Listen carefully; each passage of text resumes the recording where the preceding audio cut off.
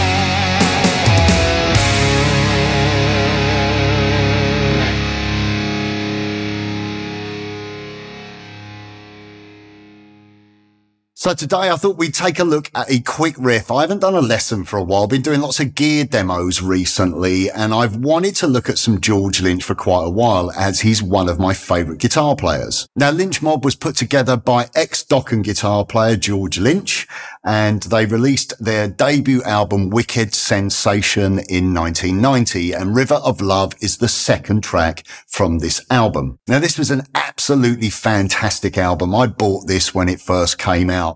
I even used to buy this VHS video called Hot Guitarist Magazine. This was long before the internet, when you had to send off for videos of guitar content. And there was one particular issue came that had all these outtakes of George Lynch in the studio jamming and cutting solos to various tracks from that album. Now, this was a big sounding album. There's some fantastic tracks on there, some really well written tracks, and I think some of George's finest guitar playing. But like many bands from this era, the popularity of the band was short-lived due to changes in popularity of musical styles during the early 90s. Now, crazily enough, last year, Wicked Sensation celebrated its 30th anniversary. And also George released a new version of the album, Wicked Sensation Reimagined, that saw re-recordings, new versions of the songs, slight different feels, different styles, and new interpretations of the tracks. Now, George Lynch is without a doubt one of the greats to emerge from the 1980s. At one point, he was even considered to be the new guitar player for Ozzy Osbourne. And obviously, he found fame playing in Dokken before moving on to working with his own projects such as Lynch Mob. More recently, he's been working with Doug Pinnick with the KXM project. It's got Ray Luzier, I think his name is, the drummer from Korn as well. So George is an incredibly active and influential guitar player. Now, George is a very unique guitar player when it comes to his lead style. He's one of those instantly recognizable guitar players. He utilizes a lot of wide stretches, making use of quite exotic sounding intervals as well as some unorthodox scales. Another thing about George Lynch is his guitar sound. The sound on this album is outrageously good. And during this time, he was using Soldano amps and also modified vintage Marshalls. And when it came to guitars, although he used a lot of different instruments, a lot of different guitars, he's got quite an expansive guitar collection. It was primarily ESP guitars. And also, I believe he was using some Paul Reed Smiths. I've seen footage of him and also read about him using a pair of Paul Reed Smiths during this period. So let's just talk very quickly about how I achieved the tone today. I was quite pleased with the tone on this one. I thought it came out quite good. I had to play a guitar with a hockey stick headstock, so I'm using my Kramer 84. I actually believe that ESP used to make the necks for Kramers back in the early 80s, or they came out of the same factory. So single pickup on this. This is a Seymour Duncan JB. Now I'm plugged into my Mesa Badlander, which is a phenomenal amplifier. And although it's got its own onboard cab clone IR, which I use a hell of a lot, it's got its own built-in load box. So you can just plug straight into your audio interface and utilize the onboard IRs. It's got some beautiful captures of Mesa cabs, as well as the capability of you being able to load your own IRs. But I wanted to use the 2 Notes dynamic IRs today, they're Dyne IRs, and use the George Lynch signature pack. So I'm using Captor, just the regular Captor, and I'm coming from that into the Mac, into my audio interface, and I'm using Wall of Sound, which is the 2 Notes plugin. They're kind of impulse response loading suite, if you like. And I'm running the George Lynch pack, and I'm using the VH1 and the VH2 cabs. Now I'm also using a TC Electronic Spatial Expander, adding that post-production to the double track guitars. I really love that plugin. It helps with the width, adds a little bit of that sort of delay modulation effect, and just makes everything sound a little bit wider. I use that plugin a lot. I'm also using a Neve channel strip, and I've boosted the high end slightly. I've added around about 8K just to give a little bit of that sizzle to the guitar tone, and I've cut around 350 to 400, just very slightly, just to make the guitar sit a little bit better. And I've also rolled off a little bit of low end as well. So just cut the low end slightly so that the low end doesn't become boomy and muddy. On top of that, for the rhythm guitar sound, I'm using the Ocean Way reverb. So it's literally like putting the guitar amp in the Ocean Way studio, and there's a little bit of delay courtesy of the TC Electronics 2290. Now for the lead guitar tone, it's pretty much the same. The EQ slightly different, and I'm also using a little bit more gain as well. Now also on the original recording, I always noticed on the intro, there's like this kind of sparkly, clean sounding guitar that double tracks.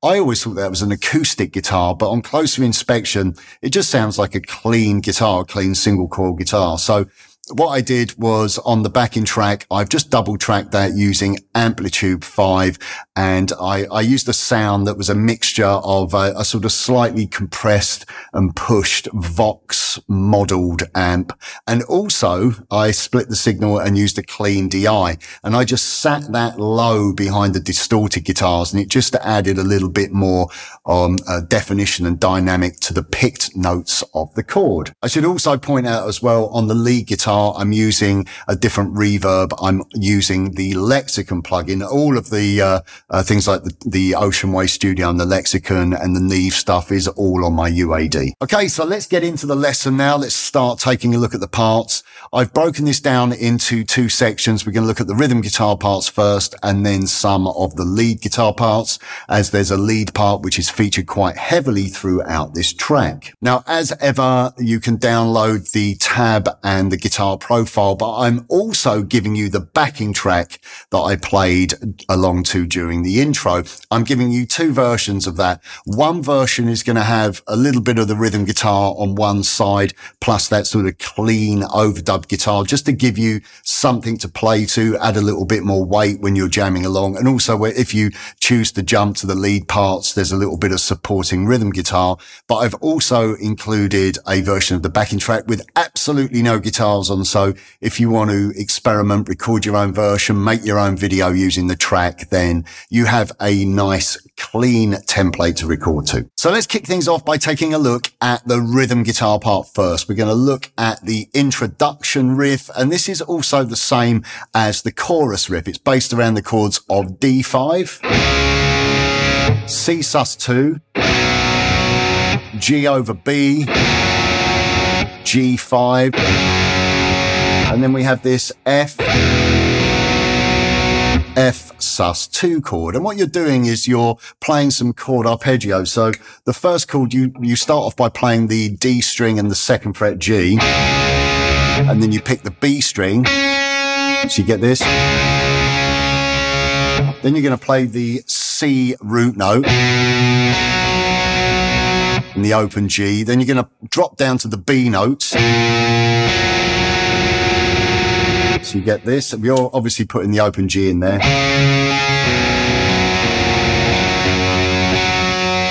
Okay, then we're playing the 3rd fret E and the open G. So one more time slowly.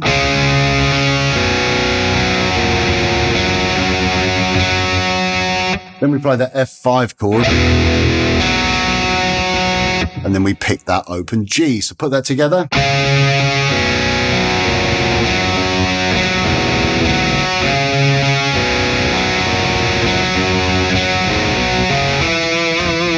So the second time, instead of playing the F5 chord or that F sus2 chord, we have this little figure, open A, hammer on to 3rd fret A, then open D, hammer on to 2nd fret D,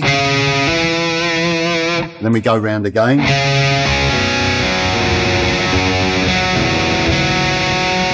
And then we just play a D5, the C sus2, and a G5. Yeah, it's really nice holding that shape when you play that C sus2 to G5.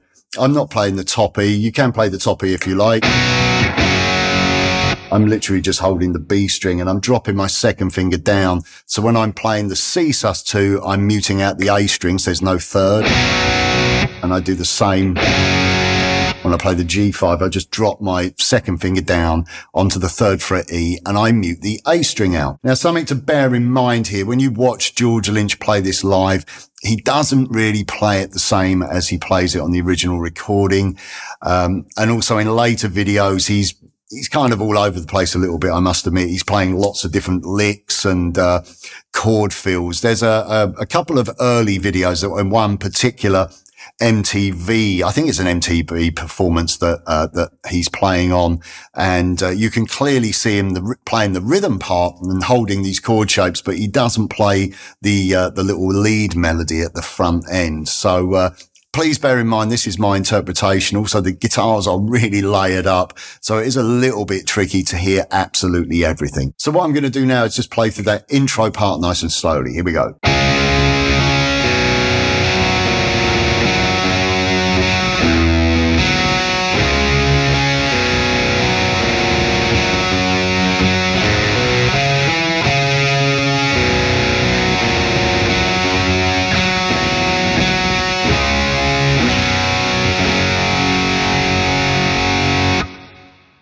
So now we're on to the verse progression. This is quite straightforward, based around these chords.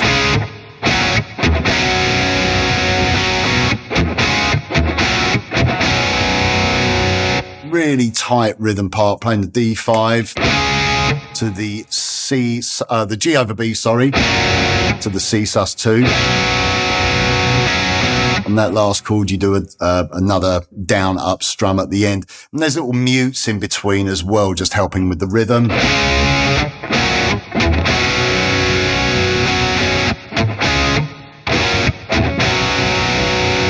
Then we have that little fill there.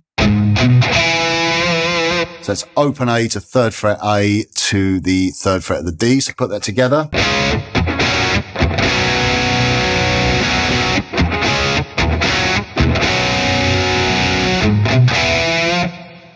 Okay, then we go around again.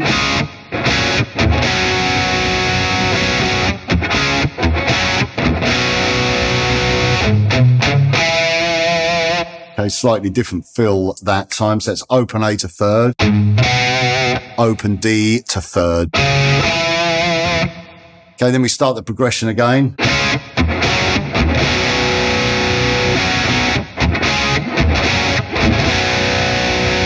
This time we have a slightly different fill, which goes.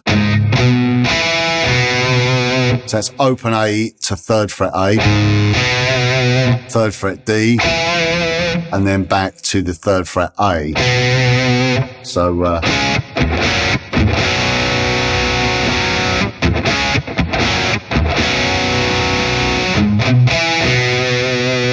then we go around the chords again.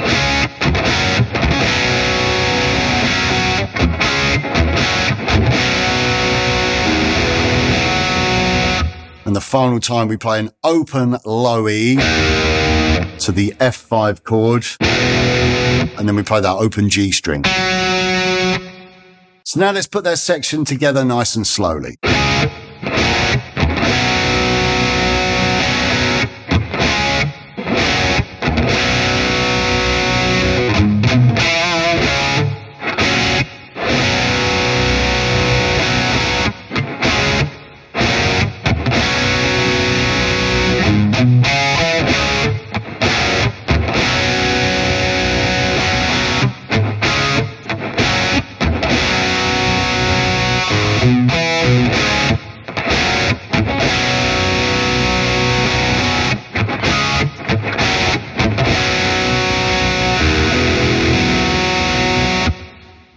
Okay, now let's take a look at the pre-chorus. We start off with a G5, and then we drop down, which is like a, I guess it's like an F chord, the top part of an F chord with a G in the bass. So it's kind of outlining a G mixolydian tonality. You're just playing the top 2 strings at the 1st fret and then playing the 3rd fret of the low E. And again, watching George play this live, this is the fingering he uses. See him swapping his hand and doing that stretch. And then we do that F chord, if you like, with the G in the bass again. And then here we're kind of playing a C chord. We're playing the top 3 strings, open G, 1st fret B and open top E, but still with that that G in the bass. Also there's an open D, so you get this. Then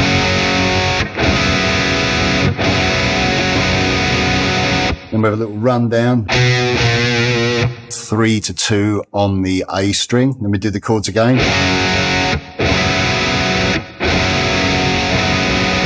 Then we have a climbing figure. That's open E to this 1st fret and the 2nd fret. Then we do the chord figure again. And then a little rundown.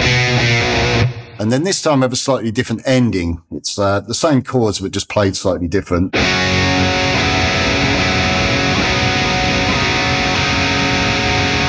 Okay, yeah, there's a bunch of open strings at the end of that. So you play the G5, the F over G, the F over G again, then to the C over G, kind of C over G. It's got an open D in it, but we'll ignore that.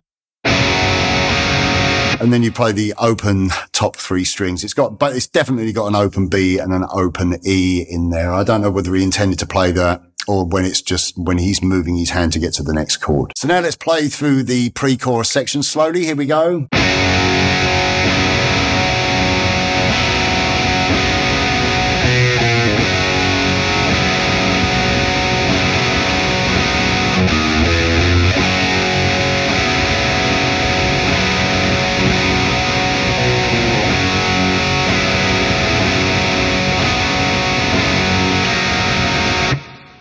Okay, and then we're into the chorus, and the chorus is the same as the introduction.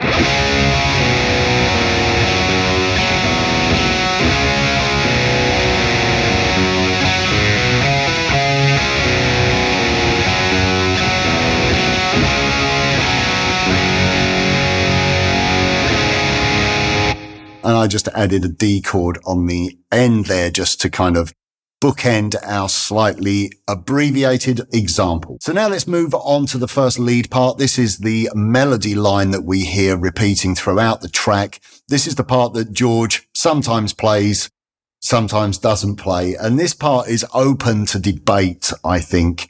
I've seen some people playing it on the G and the B string. And at first I did, before years ago, play it that way.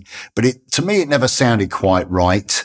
And then, I know that that's how it's written in the tab book, the official tab book. But then after watching some videos of George playing it, although he doesn't play it the way it's played on the original, he is playing it in this position. So I've gone with my gut feeling that the riff is played on the D and the G strings as opposed to the G and the B string. I think it's got a little bit more weight to the palm muted notes that you hear on the D string. To me, it makes a little bit more sense. So we kick things off by playing a muted D string at the 12th fret, pulling off 12 to 11 on the G. Then we slide 12 down to 10 on the D. It's definitely a slide. And then we play the 9 on the G, back to the 10 on the D. And then we play the 12 on the G. So put that together. And then we play the 10 on the D again. And then the 11 on the G. So let's play that slowly.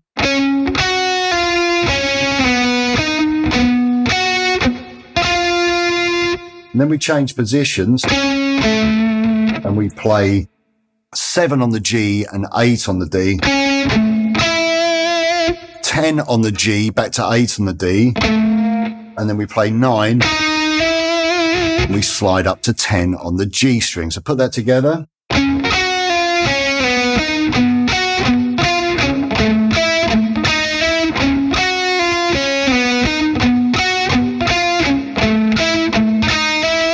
And I would do that all with downstrokes as well. It's got that kind of choppy feel. And pay attention to the muted notes on the D string. I think that's really important for the dynamic of the riff. So let's play that again.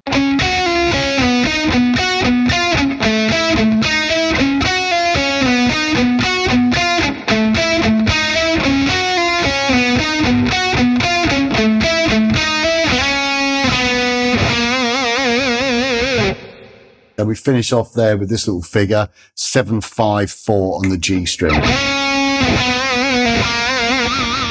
Lots of wide vibrato on that final note. On to the next guitar fill. Now this occurs during the second half of the verse.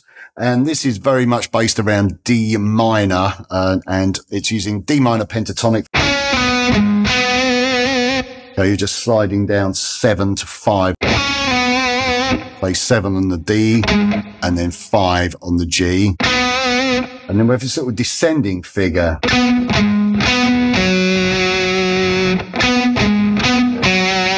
So that's 5 on the G to 7 on the D. 5 on the G to 5 on the D. Now we have a real Dorian sound here. You're playing that B note on the G string to the F note on the D string. So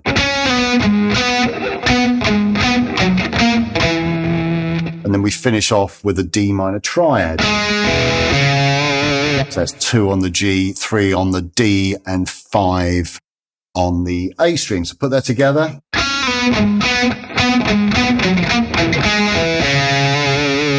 Once again, using downstrokes, lots of palm muting there on the lower string.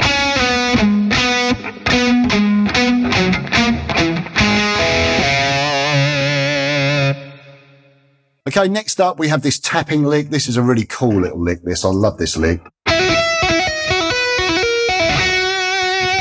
So we've got this hammer on and pull off between 6 and 8 on the B string, and then we're just tapping down. So you get...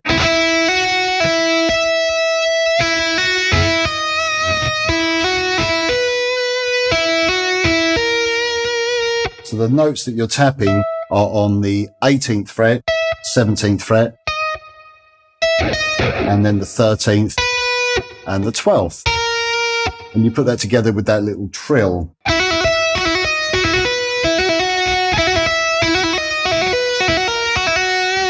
And at the end there, we just have... And he restrikes that final note. Sorry, I hammered it a moment ago. So one more time.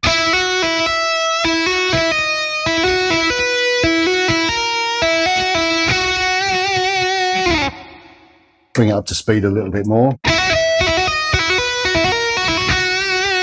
It's a really cool little tapping figure there. Okay, then we have this lick that sees us leaving the pre-chorus section. We're just sliding sliding from the 19th fret up to the 20th fret of the B string, and then play the 17th fret to the 20th fret of the top E, and then bend the top E at the 20th upper whole tone.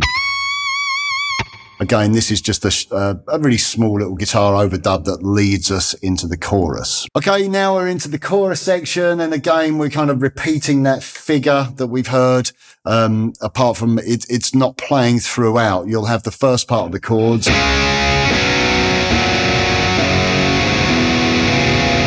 and then the second time round, we have our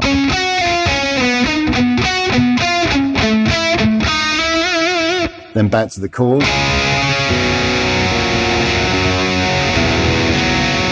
And then we have this little figure to finish off. So there you're pulling off 10 to 9 on the G and playing 10 on the D. And then you're doing the same figure, but just dropping it down 5 to 4 on the G string and 5 on the D string. We restrike the D string, play 3, and then resolve to 5 on the A. Now again, you could play that, but to me, I don't know, it kind of sounds right playing. I know you got to jump position. But once again, you know, this is my interpretation. Who am I to say that this is the correct way?